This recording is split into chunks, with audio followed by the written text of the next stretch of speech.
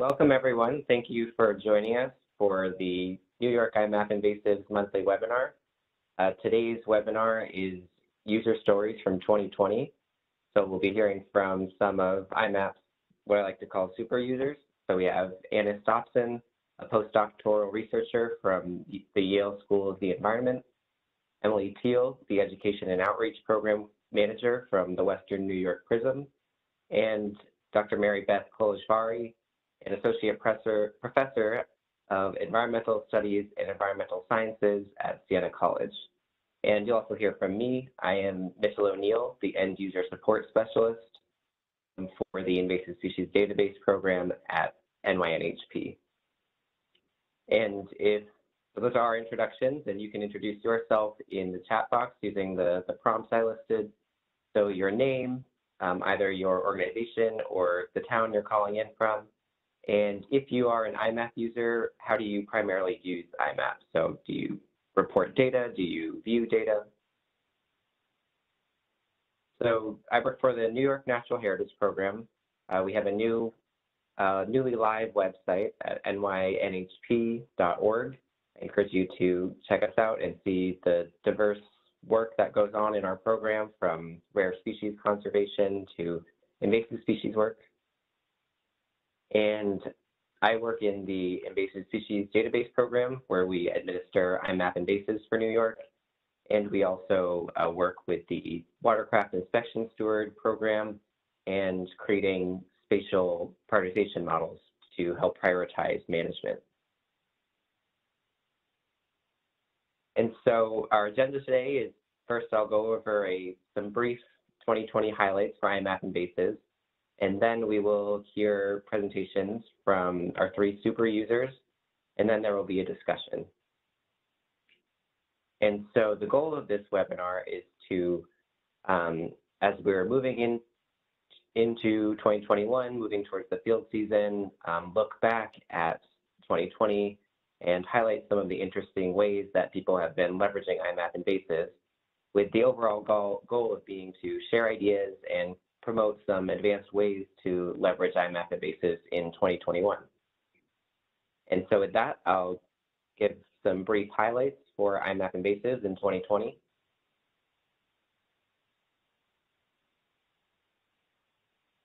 So iMapInvasives is used by several jurisdictions across North America.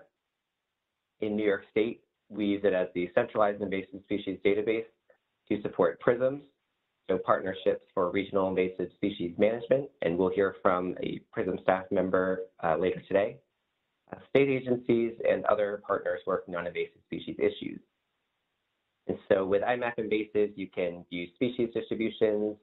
Users can generate reports for summaries of the data. You can sign up for early detection alerts. Our data are available through web map services, and the platform allows for tracking control efforts and results. And the first highlight from 2020 is that NatureServe added some new functionalities to the iMapInvasives platform. So there's now a more streamlined confirming workflow so that our network of experts and volunteers across the state are better able to review records coming in and verify species identity.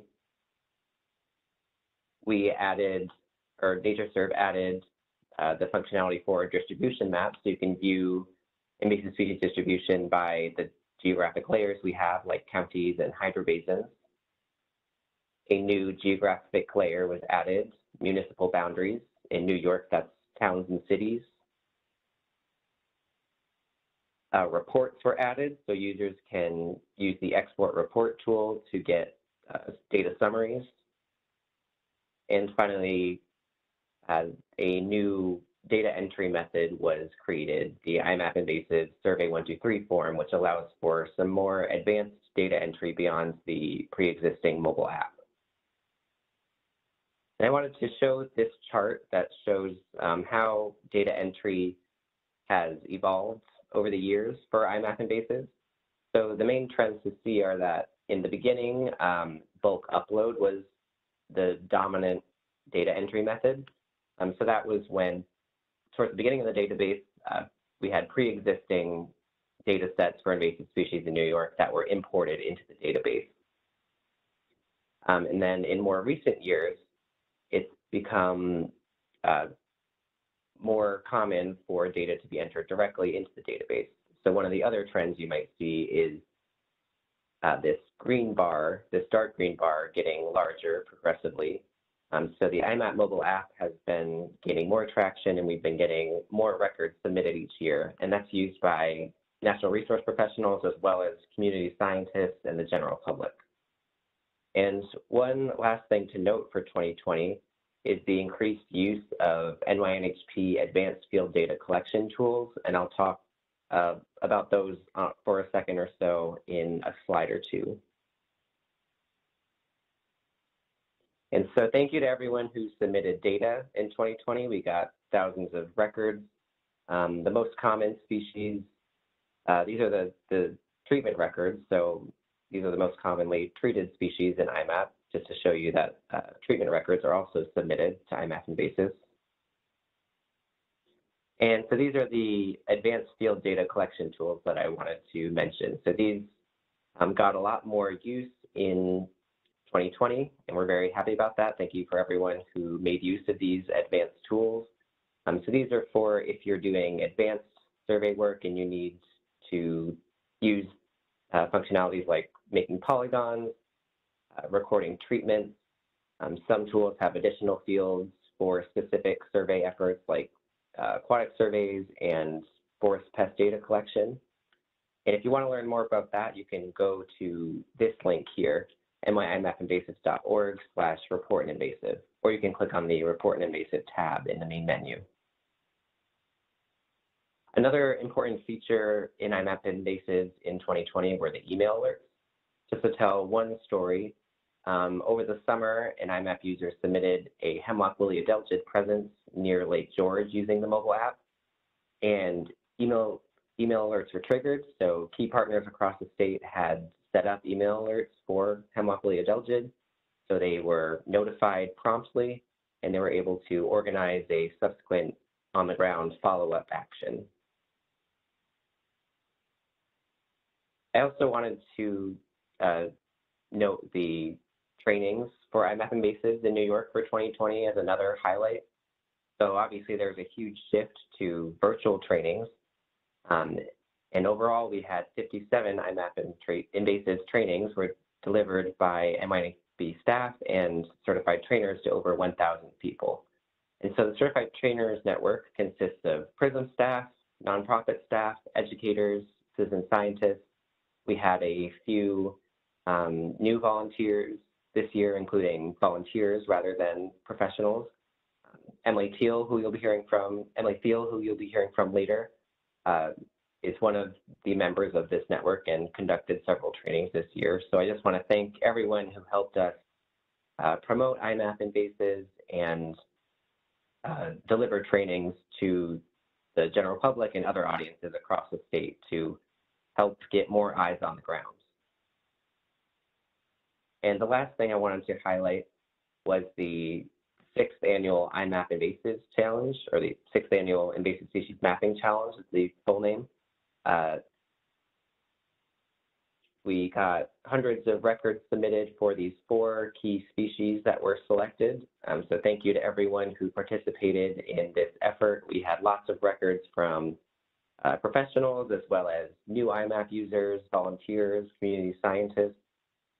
To pull one story out from this, we had one user who was a new user to iMap and got excited about the mapping challenge, submitted a lot of records, particularly for jumping worm, and they ended up winning for jumping worm. So they submitted the most record and won the challenge for jumping worm. And in particular, one record that they submitted was the first record submitted in Montgomery County. And so these records get a special flag that they are first in the county, meaning that they're an important data point that kind of improves our understanding of the invasive species distribution. And so she submitted this picture. There's a pen for scale, and the picture was high quality and clear enough that one of our experts was able to confirm it. And that expert is actually Anna Stopson, who you'll hear from soon. And so I just wanted to thank everyone who participated in this challenge. And so those were the brief 2020 highlights. So now we can move into the presentations from iMap super users. And we'll start with Dr. Anna Stopson, a postdoctoral researcher for the Yale School of the Environment. Great. I remember that picture. That was a great picture. Worms are sometimes hard to capture. All right. So as Mitch mentioned, I work with invasive jumping worms, and that's the common name that we give to a whole number of species.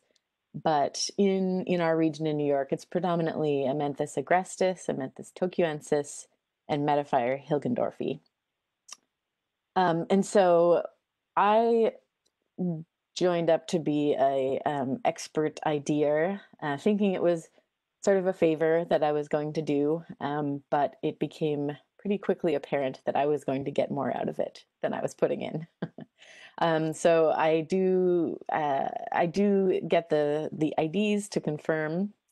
I get those emails sent to me, and but one of the ways that I use this information is that it's there's georeferenced natural history anecdotes. So in the comments section, people often add little tidbits here and there, and this helps my understanding of the natural history of the species. So, for example, I had heard there's supposed to be annual species in our region. That's what you always hear.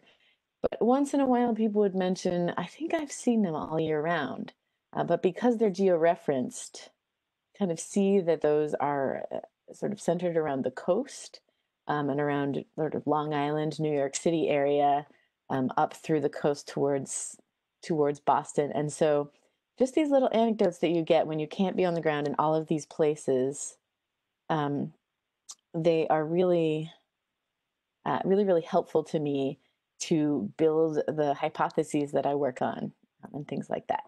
Another thing that's really good is that I get the email notifications so I can get in ahead of the invasion front.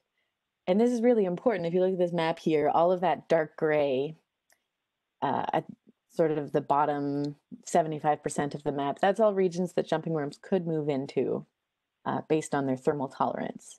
But if you can see, they really haven't progressed up into Canada very much. And so when they pop up close to the Canada border, we can sort of work with those agencies over in Canada to warn them that this is close and this is coming. And so that's been really, really helpful. Next slide.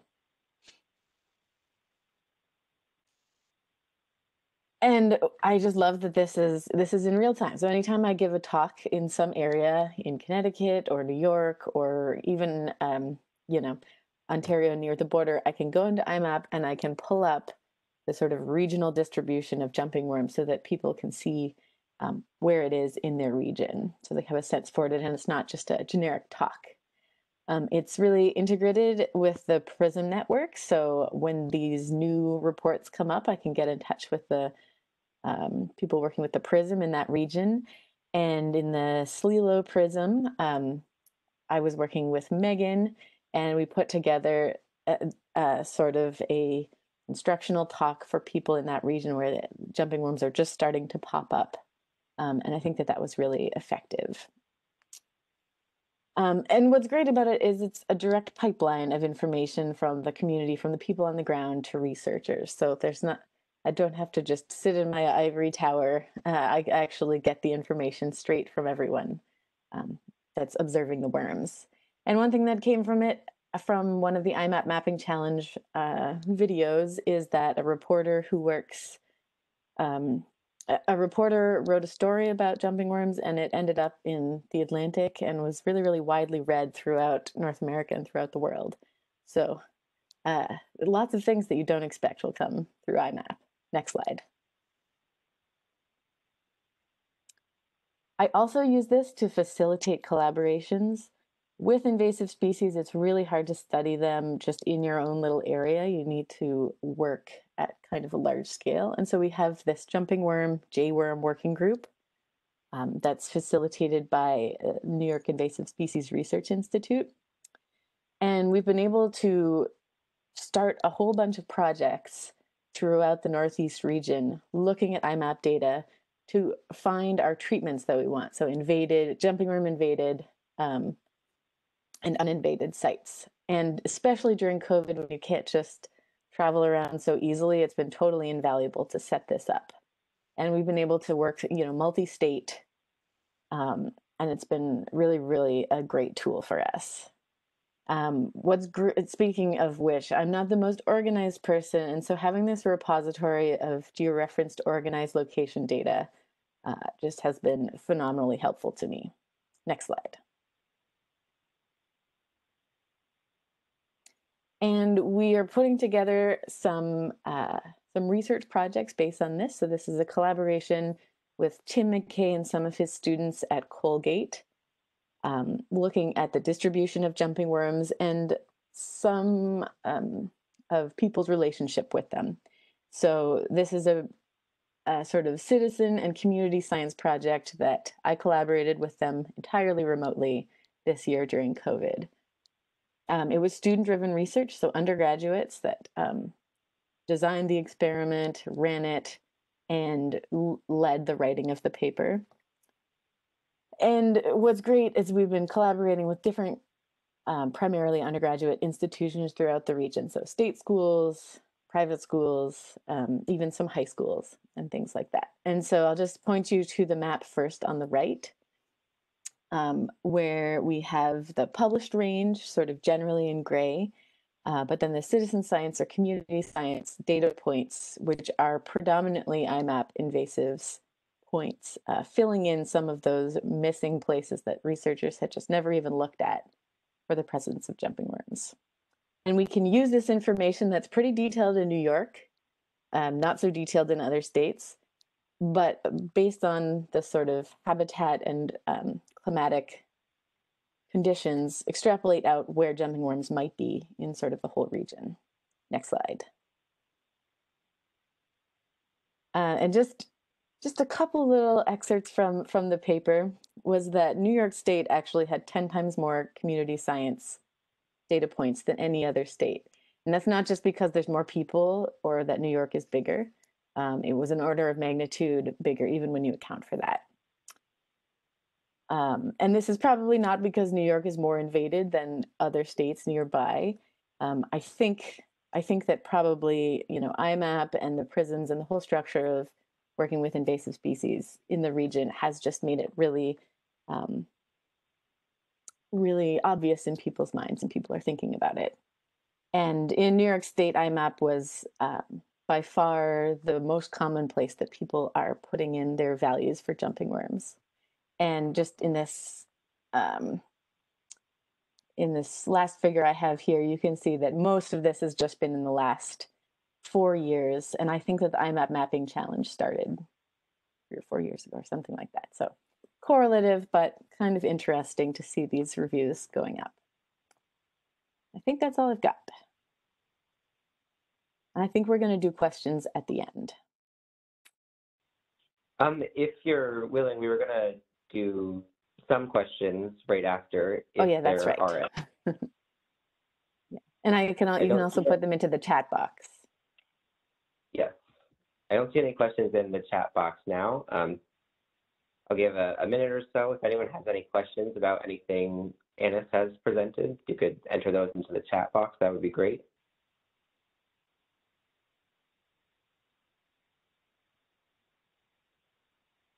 All right, looks like there aren't any questions at this time, but please enter them as they come up. And thank you so much, Anis. That was a really interesting presentation, and we can also address questions about it at the end. But for now, we can move on to the next section, which is Emily Thiel, the Education and Outreach Program Manager for the Western New York PRISM. Yeah, perfect. Thanks, Mitch. I am Emily Thiel. I work for Western New York PRISM doing specifically all of their education and outreach kind of stuff. Our mission in the PRISM network, if you're not familiar with it, our overarching goal is to prevent and minimize the harm caused by invasive species to New York's environment, economy, and human health. our region specifically, we work in the 8 westernmost counties of New York State, which you can see on the map here. And since everything that we do involves invasive species work at some level, we use iMapInvasives a lot. And we use it across all of our programs. We use it for our terrestrial invasive species management and surveys. We use it for our early detection work. We use it for our aquatic invasive species programs, including our watercraft inspection program, and we use it in education and outreach. So just to kind of illustrate how much we use iMap, I'm going to throw a couple numbers at you. You don't be expected to remember them. There's not going to be a quiz at the end. But in our region, we have over 34,000 total observations. In 2020 alone, we added 4,800 of those observations. And then Western Europe Prism, we use iMap for all of our survey work. We do use some of those advanced survey options that Mitch was talking about previously. I think we use iMap Mobile Advanced, but we may also use Survey 123. Brittany, I see you in the audience, so feel free to correct me.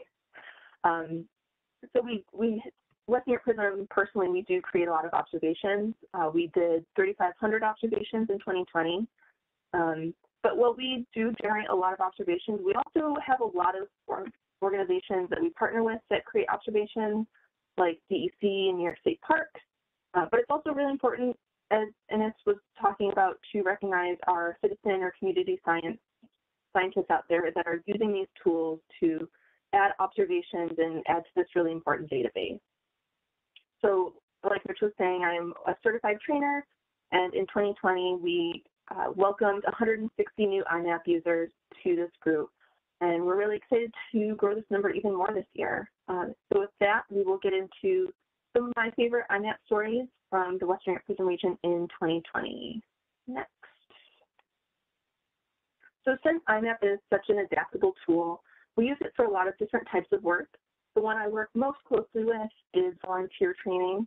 So as I mentioned, we trained 160 iMap volunteers, and probably my favorite training was a hemlock woolly adelgid training that we coordinated with some of our partners at the New York State Hemlock Initiative. We also worked with Erie County Parks and Cornell Cooperative Extension of Erie County, all really great partners that we work with all the time. So in Western New York, we still have relatively low rates of hemlock woolly adelgid. So it's really important to get people out there and find new infestations as soon as possible so that we can manage them and prevent their further spread. So working with these partners, we organized a training for February 15th of last year. And this event was actually so popular, we had to turn people away and hold a second event in early March, just before everything happened. But that was really exciting because we've never had the type of community engagement where we've had to not only hold an event and close people out of it, but hold a second event just because there were so many people interested in it. So that was really exciting. But anyway, we had a pretty large group at this training at Chestnut Ridge Park. This is a very popular park just outside Buffalo. And we taught them not only how to identify hemlock woolly adelgid, but of course how to report their findings to iMapInvasives, both absent and detected and not detected observations. We also set up survey plots in the park and had interested volunteers sign up specifically to survey those areas. And as you probably already put together based on the spoilers I put in the slide, we had a trained volunteer report the first reported finding of hemlock woolly adelgid at Chestnut Ridge, and I think the second or third report of it in Erie County the very next day. So it was really exciting to see the work that we did had an almost immediate effect. And that was definitely aided by the volunteers' use of the iMap app that we trained them on just the day before.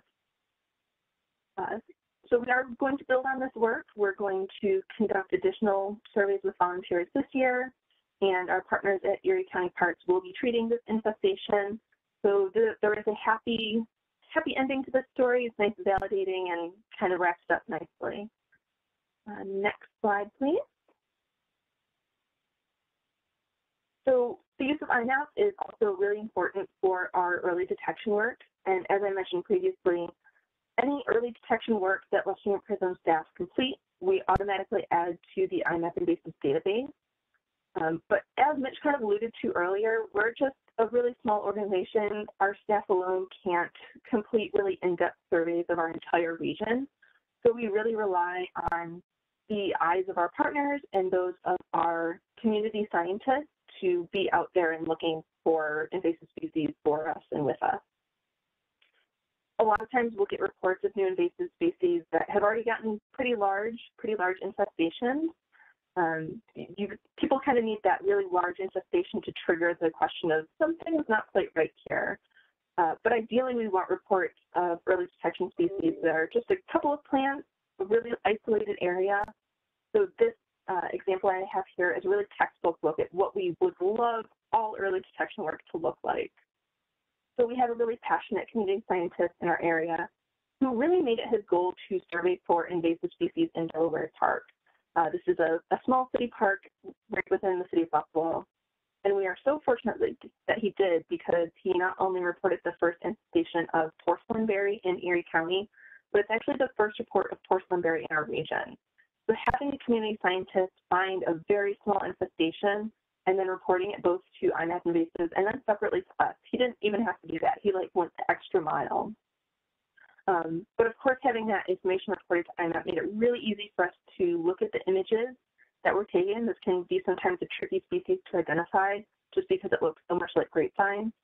But we also had really easy access to the precise location of this finding. And so like with the previous stories, this one also has a nice happy ending. It was a small isolated infestation. It was manually removed, and our invasive species management crew will be out in the area this year and in subsequent years to make sure that we've found the only population and are hopefully able to eradicate it. And next. All right, so these last two examples are built off of iMap, or the previous two examples were built off of iMap's presence and absence observation points, but as Mitch mentioned, they also have the option to report treatment data. And we made really good use of this summer with an infestation of water lettuce we found in Hyde Park Lake, again, just north of Buffalo. Everything kind of bubbles up right around city centers. But normally when we find water lettuce in our region, it's a couple of plants here and there that we create an observation point for and come back the following year to survey for and follow up with. This infestation was a little bit different just because it involved hundreds of plants. So once we got a report of the initial infestation, we mapped it. We had one of our survey technicians visit several times over the summer, and each time he did so, it created a management record. So by having the original observation data, as well as each management record submitted through iMap, it made it easy for our staff to communicate about where the infestation was, how extensive it was, how many plants there were, if any of the plants were hiding, so that they knew to come back for it in a different place and really search that specific area next time. But then, as you can see on the timeline on the right, by the end of the summer, we've removed over 700 plants from this single lake, but it's really just a large pond. So 700 plants is so many, and it really helps make the case that this species, water lettuce, isn't just a threat down south in Florida. It also has the potential to impact Western New York. And like all of our early detection work, we are going to be revisiting the site for at least the next 5 years to make sure we can eradicate it from the area and just stay on top of it and make sure nothing else comes back. So these are just a few of the ways that Western New York PRISM uses iMapInvasives. We also use the email alerts. We also make reports all the time. But these are just some of the really gratifying, satisfying stories that came out of 2020. So with that, I'd be happy to answer any questions. I don't see any in the chat, but if anyone wants to chime in, I'd be happy to answer them. Thanks so much, Emily. That was great. Really good to hear all the cool ways you're using iMapInvasives at the Western New York PRISM. I'll give another couple of seconds to see if any questions come into the chat. And you can also enter questions in even once we move on to the next section, and we could either answer those in the chat or address them at the end. I'm still not seeing anything in the chat, so I think for now I'll thank Emily for presenting and then move on to our third and final presenter today, Dr. Mary Beth Koloshvari, Associate Professor of Environmental Studies and Environmental Sciences at Siena College.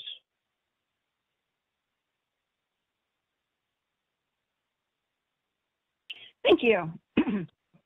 So I teach upper-level undergraduate courses in invasive species and conservation biology at Siena College, which is a primarily undergraduate institution just outside of Albany, New York. It's located in Loudonville. And I've been using iMapInvasives since 2015 in both my teaching and my research and community projects. How I incorporate iMapInvasives into my courses, students are generally trained in iMapInvasives, so they get user accounts, they learn how to use that. And also, obviously, I think it's obvious, they would learn learn about what invasive species are and why they are such an important issue affecting all of us. Another thing that I introduce the students to is the regional partnerships for regional invasive species management that is in New York State. So they understand about how this network works in New York State and how the partnership structure works that's taken to address invasive species in New York State. So they kind of learn that the whole is greater than the sum of the parts. And I also introduced in the lower right, you can see the invasion curve, and that's another very important part of the lesson plans, so that they can understand and put into perspective the importance of prioritizing efforts. So I'm sure you're all probably aware of the invasion curve, but it just indicates from the far left, around the X is time since invasion. And on the y-axis, you have the amount of area that's infested by a particular invasive species, and also the cost to controlling or eradicating. And so it really puts it into perspective about, where do you put, we don't have, I was actually just teaching my conservation biology class about another aspect, and we're, again, they're trying to wrestle with why can't we just, restore everything, and it's just not really practical and reasonable. We don't have unlimited funds.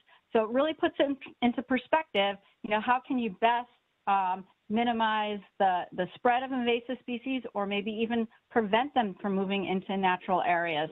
So these times, these before they get to an area, or when the last speaker was just talking about some examples where they were early detection, they're able to get those species.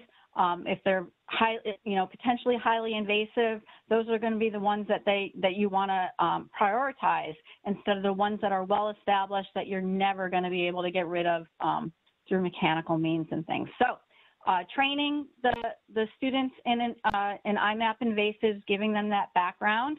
All of my students have smartphones.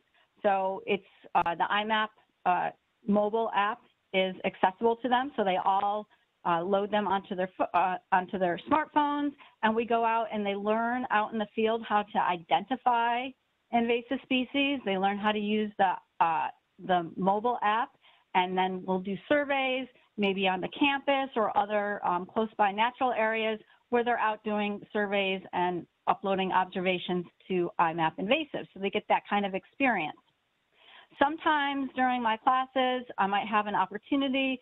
So for example, a few years ago, there had been a new infestation of hemlock woolly adelgid at a nearby natural area, and it hadn't been found in the area before that. So my students went out and we did surveys to see the extent of that. Had the hemlock woolly adelgid moved population where it had been very small and local, had it potentially moved to other stands of hemlock in that natural area. So we went out and did those early detection surveys. So, depending on the potential opportunity, there's lots of ways to incorporate it, that I've incorporated it into my classes. As well as doing, and I've got this one picture of me and a student as part of an undergraduate research project. I've also, in terms of my own research and working with undergraduates, I've participated in a number of invasive species research projects in collaboration with the iMapInvasives team and through the Ecological Researchers Education Network, both through a garlic mustard project and the jumping worms. And thanks for Annis for bringing that up. I see that some of our, which the project is led by Tim McKay, who has also been working with ANIS, and I can see where some of the contributions that a colleague of mine in Plattsburgh and then that my students also contributed to those data that have gone into iMapInvasives and have had a much wider impact in terms of the research, for example, that ANIS is doing.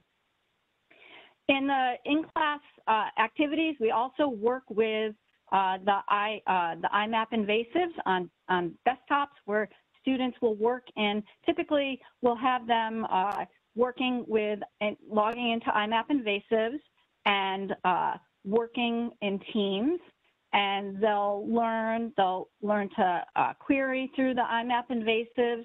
They're assigned a county, so they work in teams assigned a county, and they'll go through the different data layers in terms of observations, what species are there.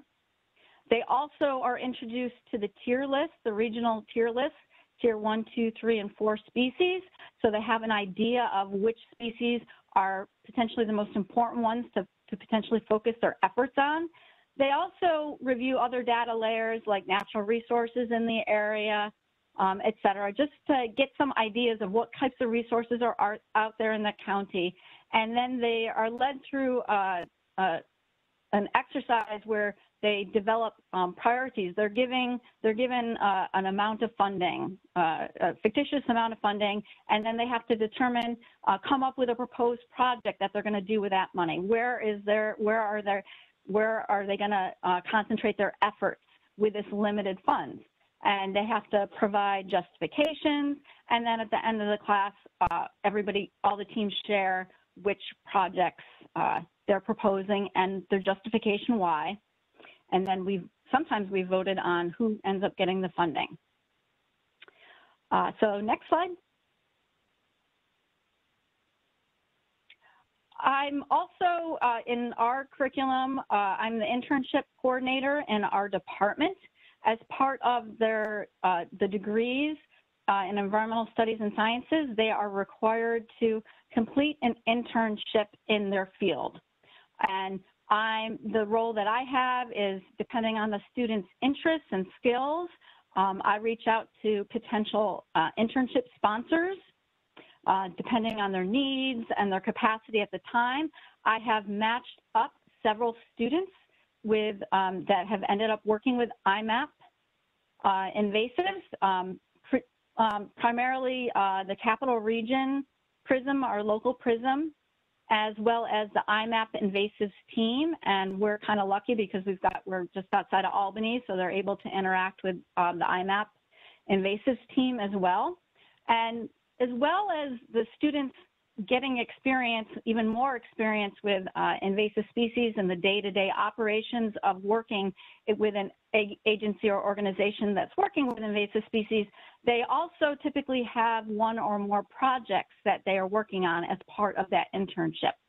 And so, for example, some of the cases, there was a newly acquired natural area from the local land trust. And so one of our interns went out and they wanted to get some, the PRISM wanted to get a little bit more information on distribution of some of the invasive species on that property. So the student went out and did mapping and prepared a map and recommendations. We've also had several students working on preparing different training materials, educational videos. So they learn a lot during that process. And I've just got some pictures here on one of the internships that I'm going to talk a little bit more about. This is an intern that was working on a Japanese knotweed project in the area. And this is a collaboration between some academic researchers and the iMapInvasives team. And it was a pilot project, and it was designed to try to see if they could use Google Street View to identify locations of Japanese knotweed, and could they use, through these machine-based learning techniques, would they be able to help use that in order to identify potential locations of Japanese knotweed. In the lower left, this is an area that it was the target area. It is it encompasses areas surrounding the Albany Pine Bush Preserve. This is a very important area. It's a globally rare inland pine barrens system. So it's got very many very unique species, unique community. So it's highly important from an environmental perspective. And it's also in a critical environmental area, it's designated as a critical environmental area for the town. So this was the area that they focused on. And in the lower, on the lower images, one of the images is showing how it works. You've got, what is it, a bounding box. Somebody goes through the images, and when they detect Japanese knotweed, these are basically training images. They put a bounding box on there. And then on the far right shows an example of, and then the computer is programmed to go out and try to run the images through there and to detect potential locations of the Japanese knotweed. And so as part of that project, the intern also went out and did surveys. So actually went out into the field and looked for locations of Japanese knotweed. So by combining both the information from the pilot project as well as the on-site surveys, they were able to, I think, I've got the numbers here. Before this project was done, there were only 8 known locations of Japanese knotweed along roadsides. And after they completed the surveys, they found 37 new Japanese knotweed observations in the study area. So it was very important. A lot more information was provided on a species that can be very invasive. Next slide.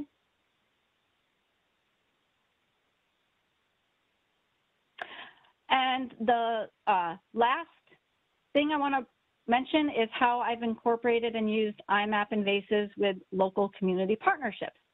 And in particular, the Town of Colony Conservation Advisory Council. So Santa College is located in the Town of Colony. The town hall is directly across the street from Santa College. And the Town of Colony Conservation Advisory Council is very active and engaged. And so we ended up getting connected to each other through the iMapInvasives team and the Capital Region PRISM.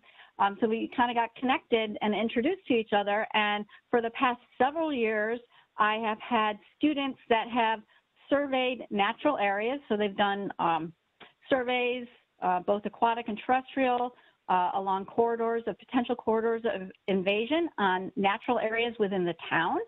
They were also trained on, and I'll emphasize that they were trained on identifying Tier 1 and Tier 2 species on the surveys. They recorded all the invasive species that they saw along the way, but they were trained particularly on Tier 1 and 2 species because those are the species that they would want to bring to the attention so that we could, you know, potentially either eliminate them or reduce their spread. And we also, based on all that information that we found in the natural areas within the town, we were able to use that information to identify key natural areas. So we found a few sites, either the whole site or a large portion of the site that had you know, one observation of invasive species. So these were very special, unique areas. And so now that is on the list of sites to do early detection surveys for the Capital Region PRISM. So it's not necessarily they'll go out every year, but now that they know and they recognize these are, you know, largely uninvaded areas, and these will kind of go into the little cycle of doing these early detection surveys. So that provided very important information there. And the students also provided, have developed outreach materials for the town. And we've also, every year we've led an invasive species walk at one of the local areas and have gotten really great attendance at that. So we've identified 2 natural areas that are very important for public outreach. They get a lot of high traffic, a great place for a boot brush station or other educational signage, or for example, this invasive species outreach education walk. So that's it. Thanks so much, Mary Beth. That was great. I see one question in the chat box, so I'll pull that up. So this is actually from another professor who has a history of leveraging iMapInvasives, Dr. Vogler, and she asked, is your course training part of a course segment, or is it run as a standalone course on invasive species? So I have a standalone course on invasive species, and I also have, when I do the conservation biology class, it's just a portion of it. Thank you. And with that, I'll thank Mary Beth for her great talk on how she's been using iMapInvasives, a lot of cool ideas for professors and educators and researchers as well, and people who engage communities. And so now I think you can continue to put questions in the chat that you have for any of our three panelists, but I think I'll move on to the discussion for now. Hey, Mitch, just one quick Yep. thing to add to the mix, because I know some of Mary Beth's students have done this, and I know Emily mentioned it. If anyone on the call is interested in the iMap Certified Trainers Network, that has been something a lot of the college students have done, because then they can put it on their resume that they're an iMap Certified Trainer. But there might also be, there are a couple of new people on the call. And, you know, if people are looking for a custom webinar for their group, you can reach out to Mitch and he can try to match you with an iMap certified trainer that would be appropriate. Yes, thank you for adding that, Meg. So now we can move on to the discussion. So I have a couple of discussion prompts to try to get thoughts moving. I'll start with one idea that I have for a functionality that I think would be useful for going into the 2021 field season. We have a report called the Approaching Region Report. And so you can pick your area, whether that's a specific conservation area, maybe you work at the county level, and you can pick a radius and have the report tell you what species are found within that radius, but not found within your selected area. So that'll give you a list of the species that maybe they're species that are approaching, maybe they're species that are just underreported, but it gives you a good list of species that you should put high on your list to look out for as you go out in the field again in 2021. So I think that's a new thing that could be very useful for the upcoming season that I encourage people to look into. Hi, this is Brittany Hernan. I just wanted to say I really enjoyed using iMap Mobile Advanced this year. It just made the work so much easier. You know, we used to take polygons on a GPS and then sit at the computer and put them in, and our, you know, seasonals were great. They would try to match it up to that hill or that bump in the stream, you know, something like that. But it's just so much nicer not to have to take those indoor data entry days and just take your polygons, your polylines, not detected, everything all at once has really saved that data entry time. Thanks so much for sharing. That's great to hear. And if anyone else is interested in learning more about that, that's the iMap Mobile Advanced. We also call it IMA. It's a field data collection tool through the Collector app by Esri. And you can learn some more about the functionalities that it has on at our website at iMapInvasives.org/report-invasives. It'll go through the different functionalities. One thing to note about that one is that it is more, you need to have some GIS experience and an organizational ArcGIS online account. So if that applies to you and you're interested in learning more about it, I encourage you to look into it more. And with that, I think I'll wrap up. So a huge thank you to Emily, Mary Beth, and Anis for all of your really interesting presentations, and even more so, thank you for all of the interesting ways that you've been utilizing iMapInvasives. With that, I wish everyone a good day, and I hope to see you next month at our next monthly webinar.